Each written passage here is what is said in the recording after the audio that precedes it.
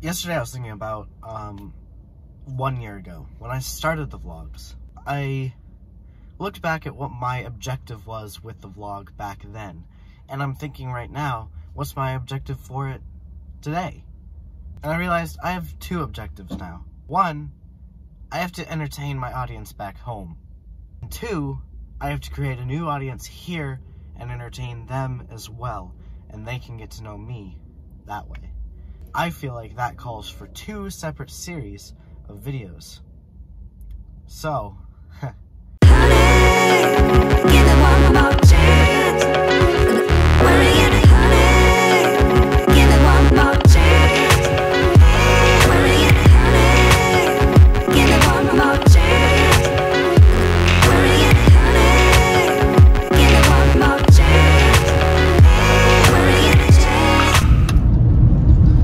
today's episode, we are going to the Lost Dutchman State Park, and man, does it look beautiful online. I cannot wait to see what wonders are in there.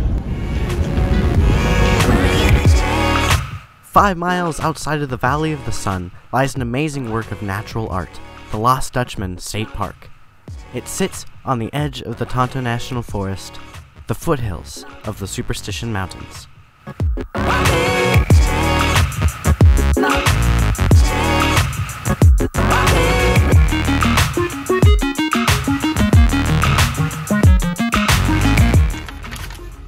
Okay, I got a map. And the hike commences.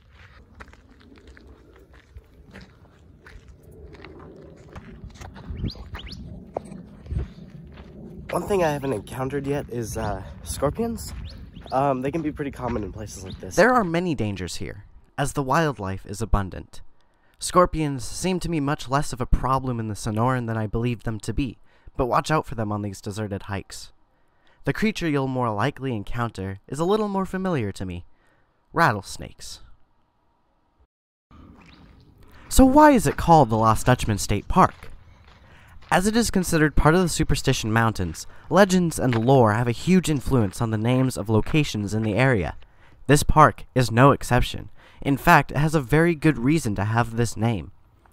It is named after the Lost Dutchman's gold mine, and according to legend, it is a gold mine hidden somewhere in the southwestern United States, most believing it is in the Superstition Mountains. Allegedly discovered by German immigrant Jacob Waltz, who kept it a secret all the way to his grave, the Lost Dutchman's gold mine is the most famous lost mine in American history. Every year, hikers go looking for it, and some never make it out alive.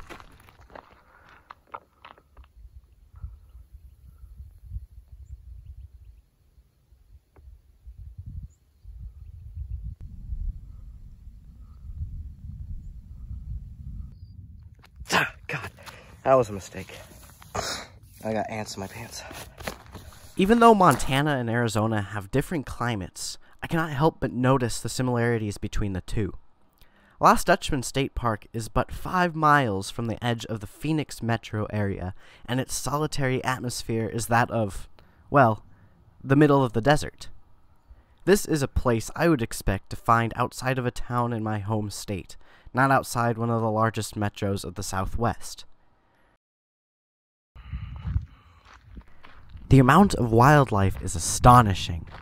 Lizards, birds, snakes, and all kinds of plant life, ranging from a common succulent to the gigantic saguaros. Although I did not expect to encounter as much danger as I did. God. So this is the first rattlesnake I've got in, that almost got me, actually. So if you guys don't know what to do with a rattlesnake, you don't do what I'm doing right now. You check to make sure your surroundings are safe, and you back off. And you just keep going. See? It's actually following me, it's a little stalking. So, you just keep going this way. That was quite startling. It was sitting there, and I was distracted by a rustling in the other side, because it was quite big, and it was sitting in the middle of the trail. I am actually quite surprised I didn't get bit by it. After recovering from the near catastrophe, it was time to drive to the next location. And next up on this episode is the Goldfield Ghost Town and Mine. It's just outside of the state park, and I am so pumped to see this. This is insane. It looks like it's been restored. Oh, man.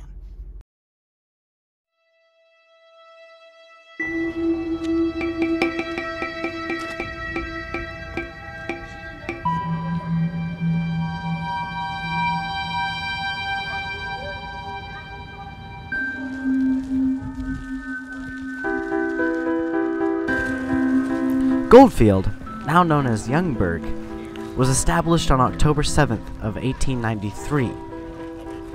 This was the same year that George U. Young arrived.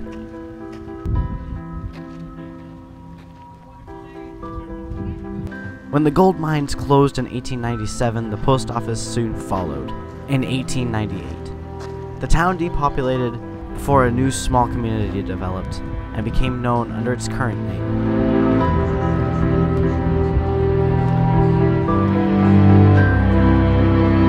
Not much is known about it otherwise.